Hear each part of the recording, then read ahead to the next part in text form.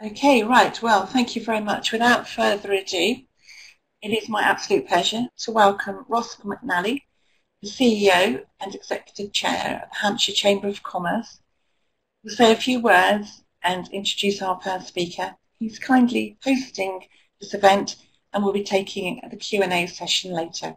Over to you, Ross. Thank you so much, Pat. Welcome, everyone. As Pat says, I'm Ross McNally. I'm the CEO of Hampshire Chamber. We're sad not to be able to see you in person this year. In delivering this second Winning in the Solent Region conference, and of course our inaugural live online event, we are really glad to see that we've had so many people and so much interest in the event, bearing in mind these extraordinary circumstances. This is being brought to you through a strong and developing partnership between Solent University and the University of Portsmouth, and of course supported by Hampshire Chamber of Commerce. This is a recognition of a commitment to working collaboratively in delivering the aim of the Winning in the Solent region, supporting local businesses, supporting your business and those across the whole of the southern region. And this year's theme is certainly appetite, building strong teams, and in particular focusing on leading out of a crisis and managing in the new normal. I think it's more important than ever for colleagues to come together working collaboratively and bringing together expertise and knowledge in support of the region's business community. We all understand the challenges that many small businesses are experiencing, and we want you to know that both universities and of course the Chamber of Commerce are here to support you and to work with you. So please do reach out to us so that we can work with you through not only this crisis, but ongoing as we rebuild in the new economy.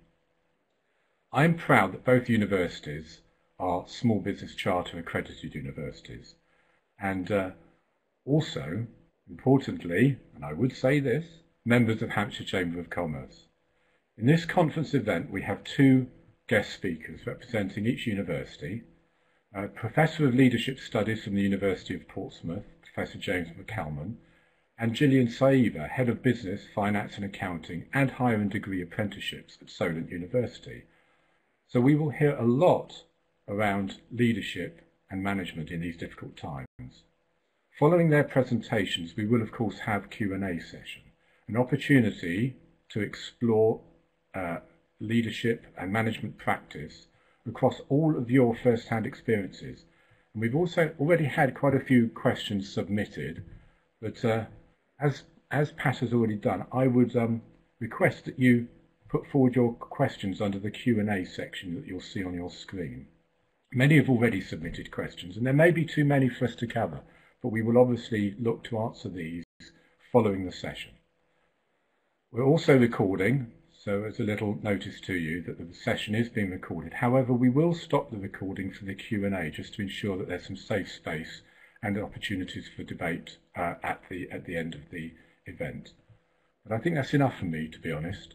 I will be here to do the Q&A sessions later, but it's important that we hear from our two guest speakers, and it's my pleasure to introduce now the first speaker, Professor James McCalman, who will be speaking on leading out of a crisis.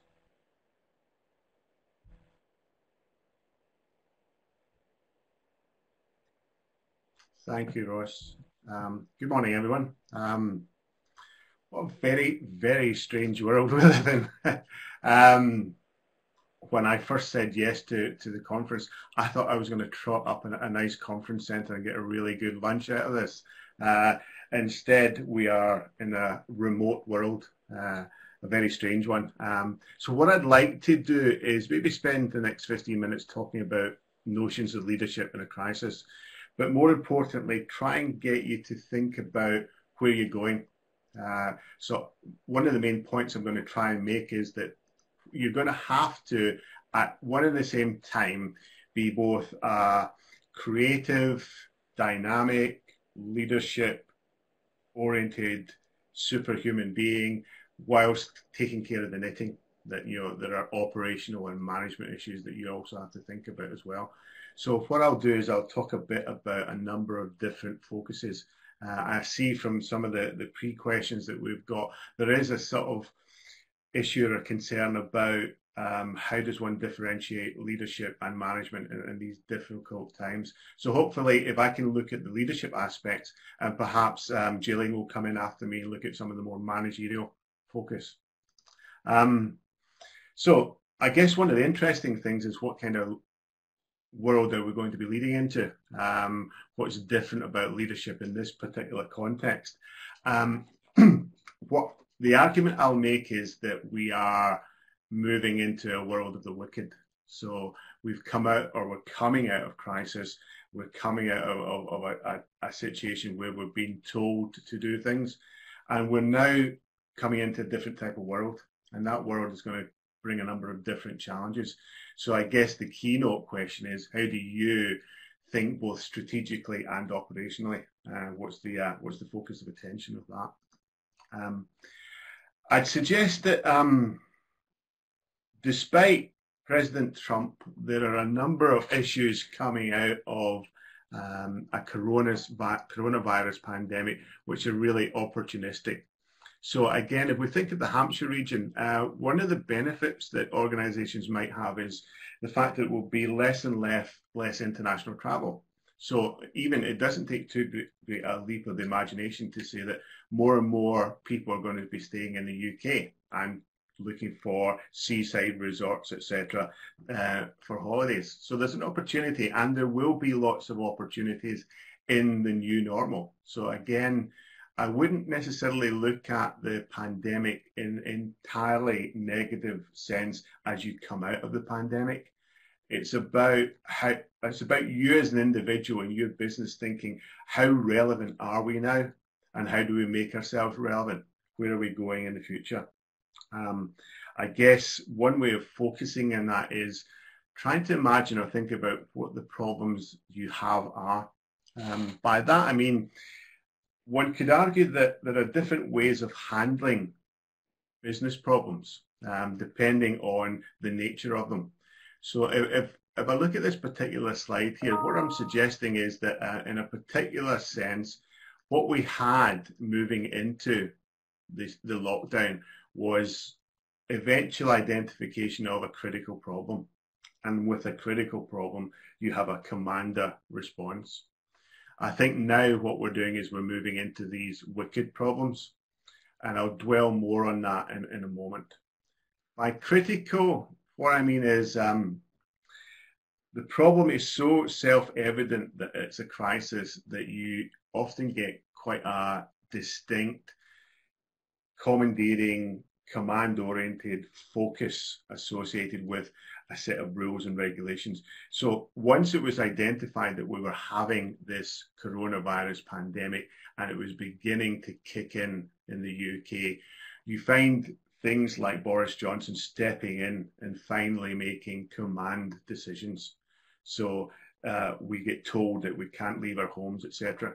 The situation, the problem legitimizes the behavior. The new normal, or as we move out of that stage of the lockdown, what we're going to be doing is moving into,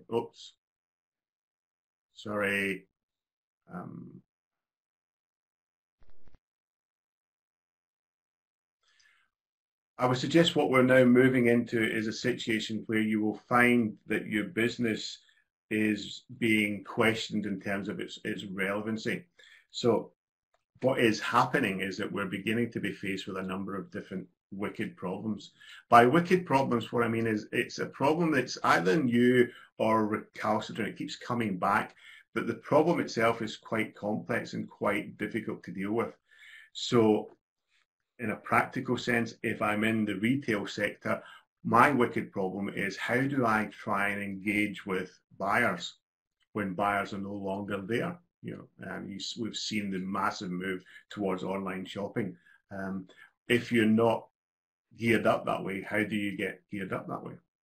So leadership becomes a key issue here. And I guess from my perspective, what I would be suggesting is that people in your organization are going to be looking to you for that help and that assistance in that capacity. So how do you deal with the future? How do you deal with a wicked problem? My argument here is, first of all, the new normal isn't about elegant solutions. It's about fit. It's about pragmatism, about trying to bring together clumsy solutions. I'll give you a couple of examples of that in a moment. But faced with a wicked problem of uncertainty in what the future is, we tend to try and rely on tried and trusted mechanisms. So that would be what we would include as management behaviour. You know, this is the stuff that's worked for us in the past. It will work for us again. That might not necessarily be true in the future.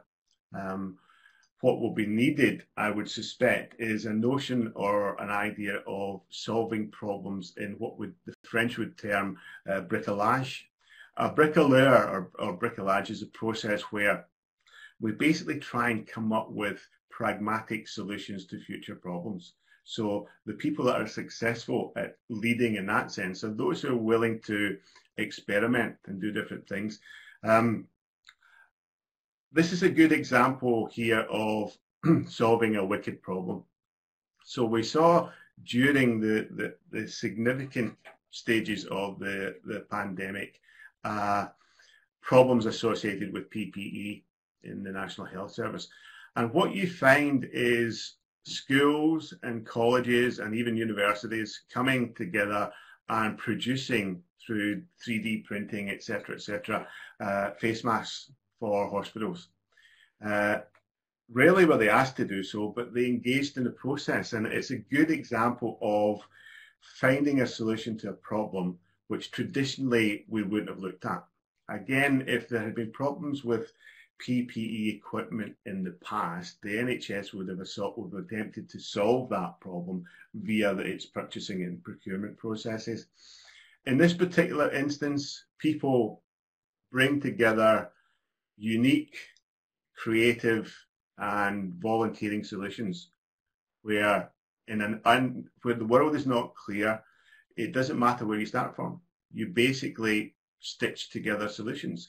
I would suggest that as you move out of lockdown and your businesses become more active, you need to look at what is the new normal like in terms of how are we going to find solutions. And that's got a lot more to do with creativity than it has to do with management. So experimentation, learning from mistakes, people being brought in for their ideas and for their potential solutions. And it doesn't necessarily have to be leader all the time. Because as we come out of leadership in this particular context, because of the novelty of the future and its unpredictability, there is an opportunity to engage people.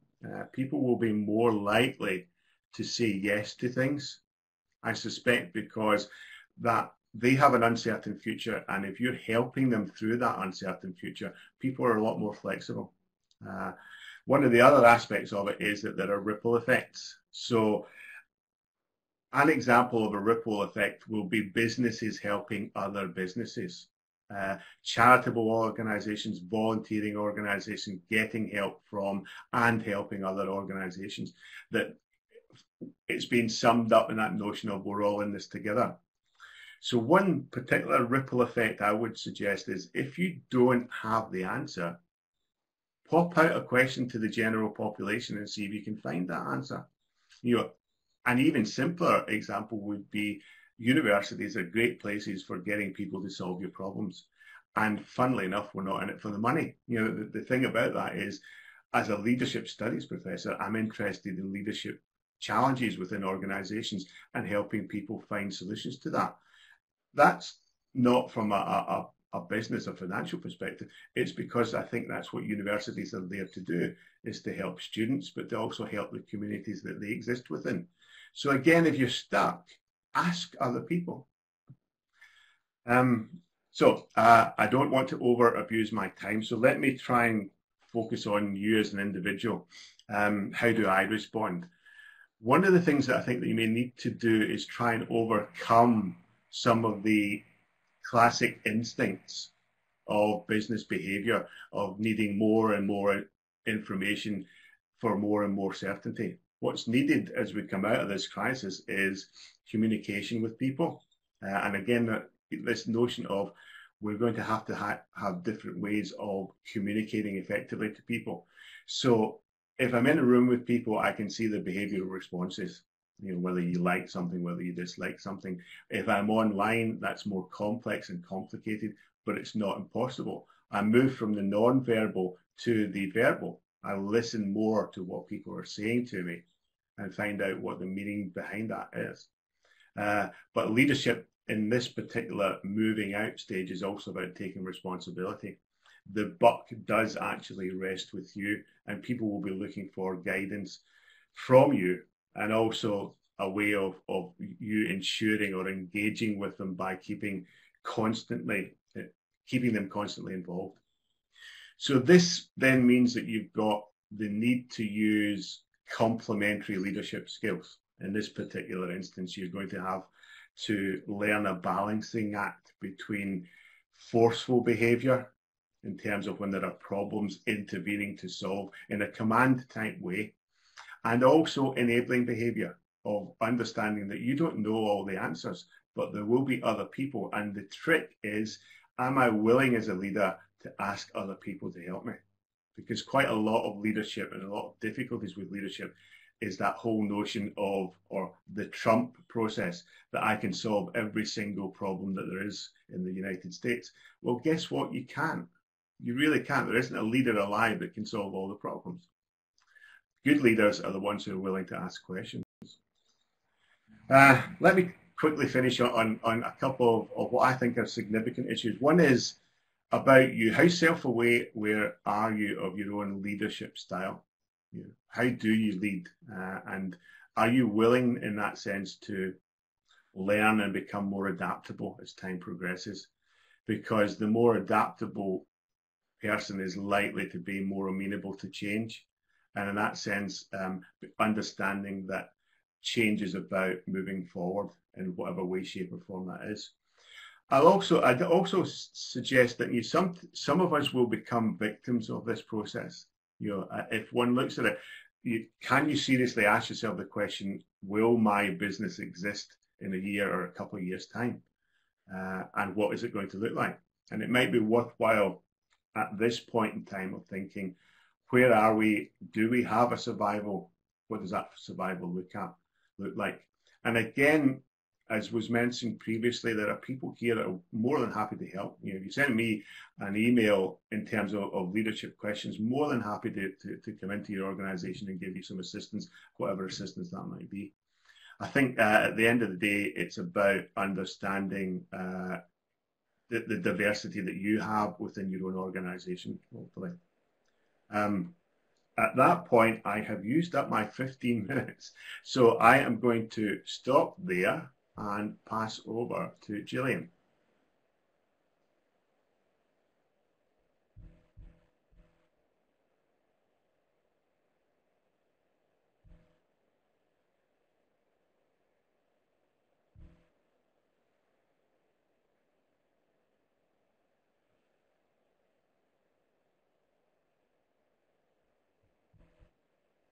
Sorry, everybody. Gillian, I'm just going to interrupt you quickly. We can't hear you. I think you have your microphone muted. Thanks, Gillian.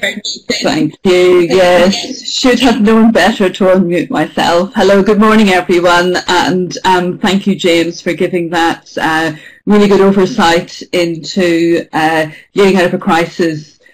What I want to focus on is how we can actually manage the new normal as we come out of this crisis. What I'm going to do is draw upon a body of work in doing that has just been recently published by the Chartered Management Institute.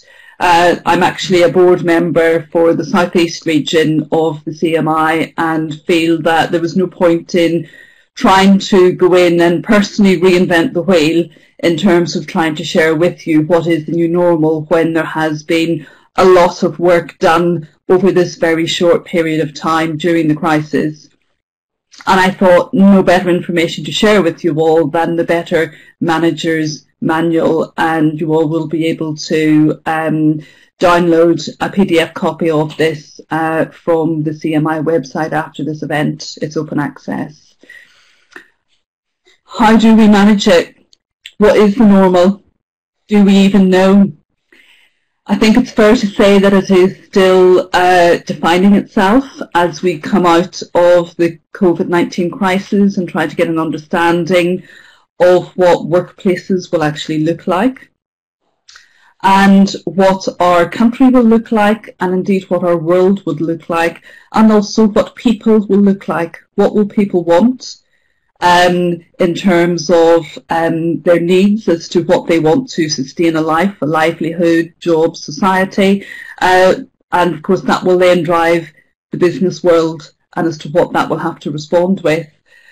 But of course not forgetting, you know, we're leading out of a crisis here. We're trying to understand what's actually going on, and there's been a massive shock factor that has really embedded against everyone here, and we will talk through that in more detail. But it has been dramatic. It has taken many lives, and sadly we're not out of it yet. It will take many more, and I think just this black cloud of uncertainty really aggravates a lot of pragmatists out there and people that just really want to get on and grab the bull by the horns, for want of a better way of saying it, and move forwards. In terms of the Better Manager's Manual, I'm trying to put some structure, some themes, some pillars around how we can really harness this and move forwards. What I'm going to take you through is the 5 key themes of flexible working, crisis management, the all-important mental health and well-being, trying to identify what the new employment landscape actually looks like, and of course what is really important is good new governance as we pave the way ahead to be sustainable for everyone. I'm going to take the opportunity to share with you also 5 top tips that you can take away, and that has actually been shared from the CEO of the Chartered Management Institute, Anne Franke. So, delving into flexible working, we all have been forced into flexible working, whether we have liked it or not, by the sheer shift of organisations having to close their doors and people retreat to their homes. Homes have become workplaces, and as people have struggled to put together makeshift offices and deal with lagging Wi-Fi and struggle with all sorts of video conferencing platforms, whether it's Zoom, Skype for Business, or this Adobe Connect, people have obviously come up against a very, very acute learning curve, and I would argue everyone has actually mastered it very, very well. And along with it comes an element of patience and understanding as people work with technology and actually get to grips with that. Flexible working, as you know, was very much on the agenda of a lot of workplaces. We know that we've moved into, a new century. We're dealing with multiple age generations within workplaces. People have got differing expectations. And before we were forced into this crisis, people were already questioning the normality of what life was. We know that everyone was in a culture of working very hard, and people were trying to escape that and maybe grab one day a week to actually work from home. And a lot of organisations had actually embraced flexible working policies and were encouraging that, which of course impacted on better health and well-being, and also looking at productivity. I think in terms of flexible working, the benefits are very clear. You will see there on the screen here. And it's quite interesting, CMI during the crisis, so between the 23rd of April and the 6th of May, they managed to survey in the region of 1,800 managers. And what they reported was that 59% of managers actually want to work from home at least 2 days a week. So I think what we have is moving out of this crisis is that people are wanting to embrace flexibility much more and embed that into their organisations. A lot of people are actually seeing the benefits of actually not rushing around, not building in commutes and so forth. And I know many organisations as we move forwards are of course doing a critical analysis of all of their expenditure, and of course estate, office space is very expensive, and of course they're looking at how they can perhaps reduce those fixed costs to their business moving forward. So the flexible working element can actually have an ability to address that as well. Just looking at crisis managing, we know that certainly James picked up on your leadership skills and how managing crisis, drawing upon what's deep within you in terms of your leadership ability, is something that maybe managers have never even had to face. We can certainly say that COVID has been the ultimate stress test for leaders and managers and also businesses. I think many people have said how if they sort of reflect back on how maybe they have managed crisis in the past, if they've maybe been involved in an industry before that was working in a very fast-paced element and always dealing with crisis, yes, they are actually better equipped to move forward in this area that we're currently in. But ultimately, people are digging deep within themselves now to actually say, okay, we're in a crisis, how do I get myself out of it?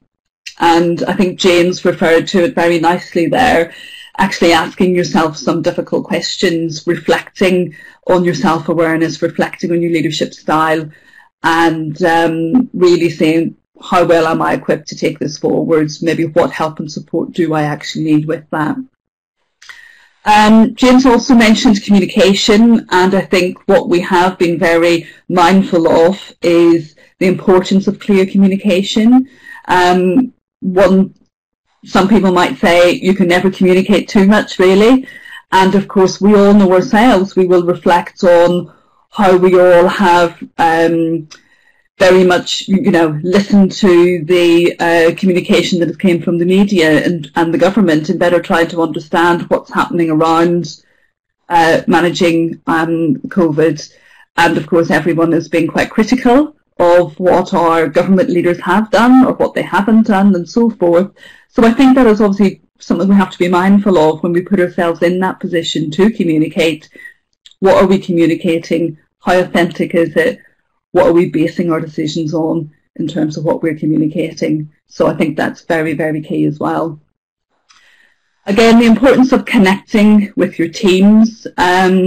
The well-being of your teams and yourself is obviously key.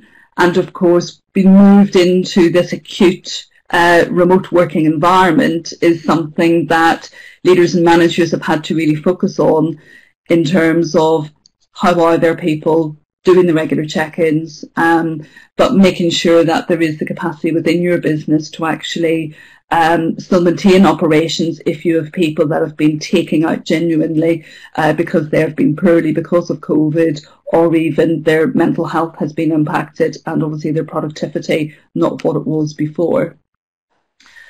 So just then looking at mental health and well-being in its entirety, you will see at the right-hand side of this page there is a guide to COVID-19 stages of grief. Some of you may be familiar with that, and I will look at that in more detail in the next slide. Some of you may well identify with where you currently are within that wheel, or maybe have been. But I think with any people who are in there managing businesses, it is really important that you consider not only your own personal health and well-being, but that of the others, and moving forwards, what that might be like. We know mental health and well-being has been on the agenda for quite some time now within the country, and I do believe this week is actually Mental Health and Wellbeing Awareness Week.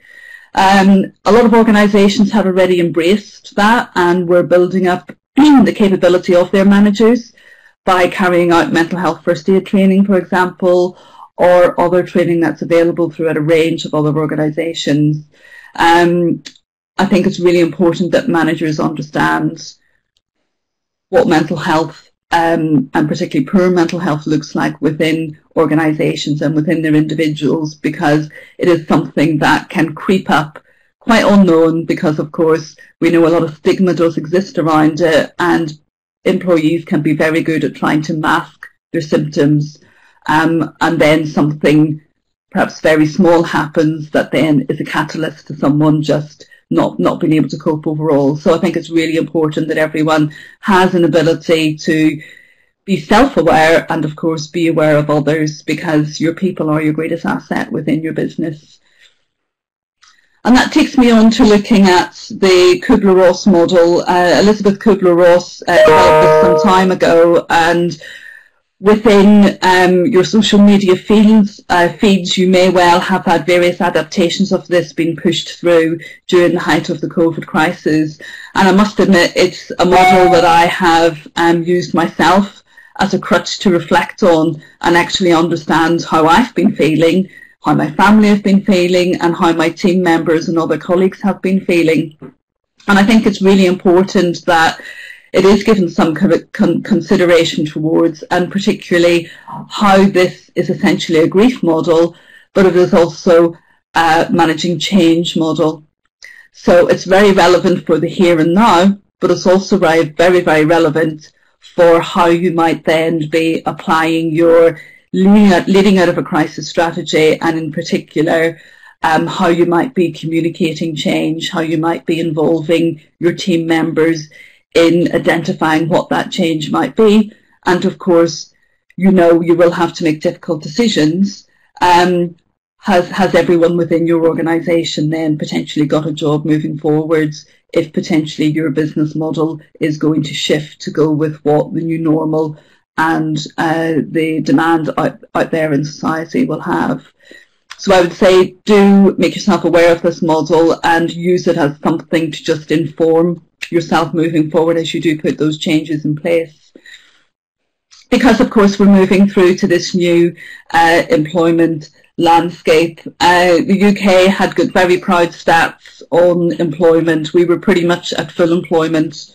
Unfortunately, there has been new stats actually released just today, and unfortunately our unemployment has jumped up significantly. I think the figure is something we now have 2.1 million in April claimed unemployment benefit. And we know sadly that that will rise as organisations do identify what the new business landscape is, and subsequently the resourcing landscape within their organisation, which of course is going to create a very different employment landscape out there for everyone. So it is really important. I know there's a lot of people going through it at the moment. There's a lot of small businesses that I've been working with throughout the COVID crisis that have had to pivot, shape their business offering to actually go with something that's going to maintain their cash flow. But within that, they've been quite innovative, and they've found new ways of operating. They've identified new customers that they maybe didn't even think of reaching out to before the COVID crisis. So I think in the midst of all of this doom and gloom, there is actual opportunity. And James referred to very nicely about the innovation that we have seen within the UK, particularly in the response to the government's call for production of PPE. And I think with that, this also provides ongoing opportunity. So you may be aware of the Innovate UK opportunities. We know that there's obviously a large innovation support package to support businesses through coronavirus. I was just reading this morning the Enterprise M3 LEPS business update, and they have shared very nicely what's happening, particularly across Hampshire, with regards to organisations that are seizing opportunities for innovation on the back of the Innovate UK Industrial Strategy Challenge Fund, Future Flight Challenge. There's 30 billion of business funding available, and they're encouraging organisations to look at alternatives within aviation and flight. And we know it's things like supply chains, using drones, using other methods. And I think that's just one example of how we're lifting the lid on innovation here, and there's funding and support for organisations to actually move forwards with that. We know there's been a lot of great plans that were in place, fantastic robust strategies of growth for organisations, and in many cases a lot of that's no longer relevant. So managers are having then to look at, okay, well, what is my strategy going to be moving forward for my organisation? How am I actually going to manage manage that, manage my teams within that. James referred to the importance of actually reflecting on yourself, your leadership ability. Along with that, it's the importance of reflecting on yourself and also your team, and then looking at what actually is available within your current business, but also this is a prime opportunity where there could be new ways for your business to grow, to actually think, okay, where can I take my business? How can I redevelop the people within my business so they have got the knowledge piece, the skills and the overall capability to help take your business in the new direction that it may need to go in. And that's where, again, a university is there to help and support with skills training and development, accredited programs, and of course, as you know, particularly for small businesses, there's an excellent incentive out there under the apprenticeship funded programs where you only have to pay 5% of the overall cost of that. So again, some great opportunities to actually consider. We know that if we want to move ahead, it's important in doing the right thing the right way. And I think it is clear to say there is a new code of good governance actually unfolding around all of this. We know a lot of high street retailers that tried to keep their doors open at the beginning of the crisis were criticised under areas of greed, maybe not considering their customers, certainly not considering their workers. And again, society is very quick to actually criticise what actually is going on. And I think what has happened during this crisis has made people reflect and think against their own moral compass. And moving out of this, again, it's very important that businesses do take a very measured approach in how they return to their business model, with obviously protecting their staff and protecting their customers. There's a mention here of a 3-step plan. Obviously, survival is key to that. It is important to obviously reconnect and communicate with all of your stakeholders and actually get together with planning your exit strategy. We know there's a lot of that work underway with organisations looking at phased return and so forth, but also looking at what products that you currently offer. Are you still going to offer them in the same way? Are they still relevant, etc. We know that we did have an operating culture where obviously risk assessments were key to a lot of our industries and as to what we've done. Ultimately, it's carrying out risk assessments for the return to your business, risk assessments against your staff as well. And I think it's very key. Risk will become the consequence, not the cause. So I think finally, just drawing on some top tips, and some of these do link in with the message that James shared as well, where you can't be physically visible, it is important to be virtually visible, and it's having those check-ins with people, being able to use video conferencing tools, whether it's using videos or even just the good old telephone. I know we're in a stage where some people are actually moving forwards to perhaps having those socially distant face-to-face conversations, and it is great to actually see people in the flesh again, I have to admit myself. Over-communicate, there's no bad things. Some people can say, right, I think I've got the message now, that's absolutely fine, but I think for your staff to know that their manager and leader is actually wanting to share information with them and wanting to be sure that everyone is clear is again very, very key. And I think the mental health message is the common denominator that I think underpins all of this. Mental health obviously goes along with the physical health of everyone staying safe and being able to still survive physically throughout and beyond this COVID crisis.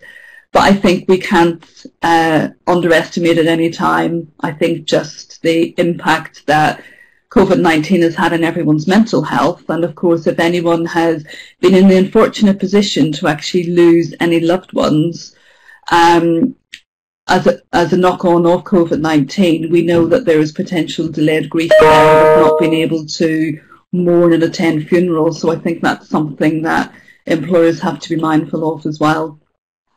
Being agile is key to how we move forwards, being able to pivot, being able to seek out opportunities and just be totally innovative and creative in how you move forward is very, very key.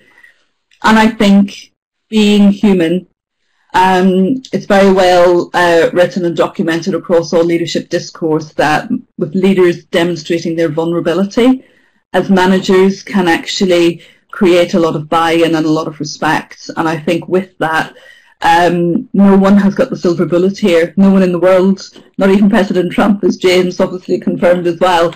I think it's important to remember that we all are only human and we're all actually in this together.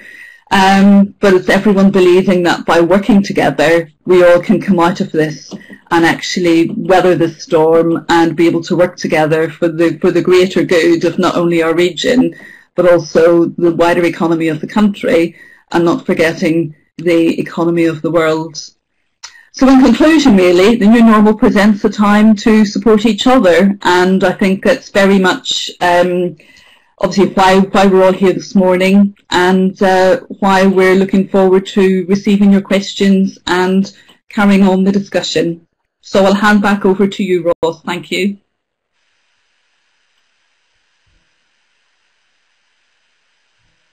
Thank you so much, Gillian, and thank you, James. Excellent presentation.